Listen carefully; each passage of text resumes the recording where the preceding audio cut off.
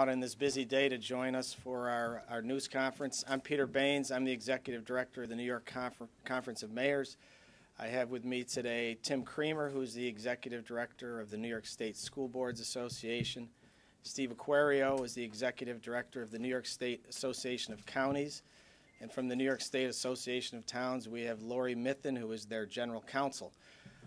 We're here today in a unified fashion to talk about property tax relief and shared services and what we believe is the best approach to achieving property tax relief going forward for this state.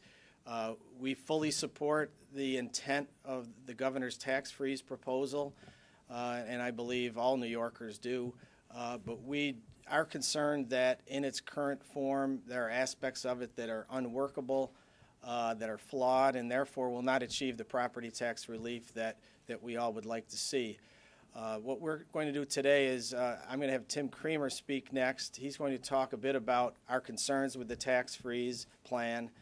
I then am going to discuss an alternative concept that we've developed that we'd like to flesh out for you today. And then Steve Aquario will talk a little bit about mandate relief and even more importantly, in terms of being newsworthy, an initiative that we jointly, the four associations, are going to begin and announce today having to do with shared services. So with that, I will turn the mic over to Tim Creamer.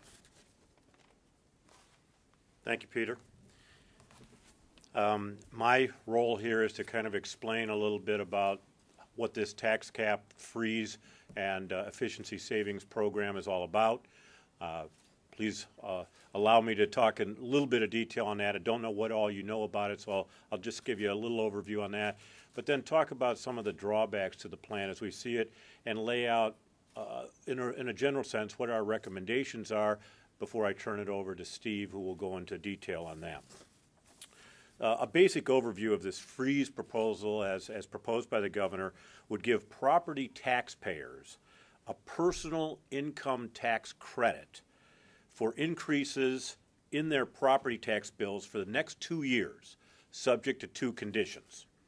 In 2014 and 15, the jurisdiction, the taxing jurisdiction, be it a school district, be it a municipality, has to stay within their property tax cap.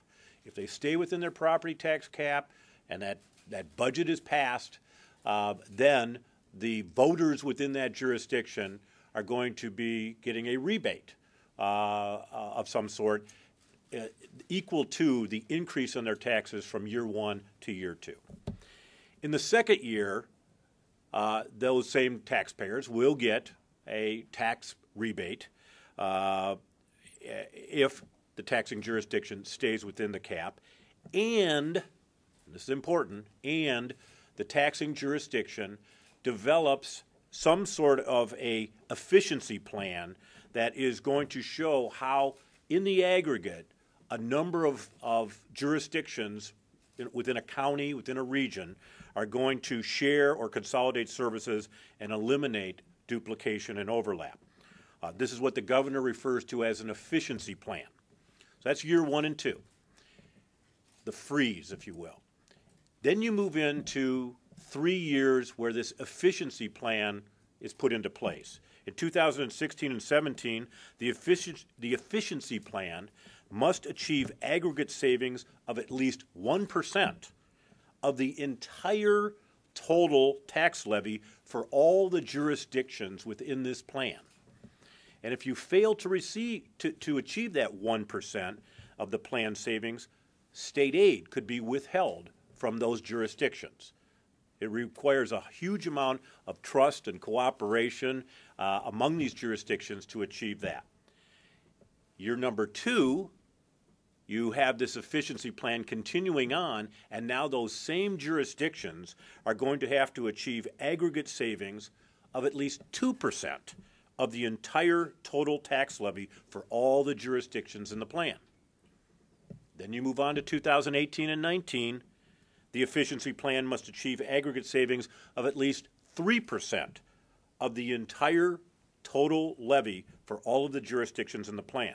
And also a part of this proposal, there's a property tax credit, circuit breaker that is phased in beginning in 2014 and phases in over time, achieving higher levels of penetration.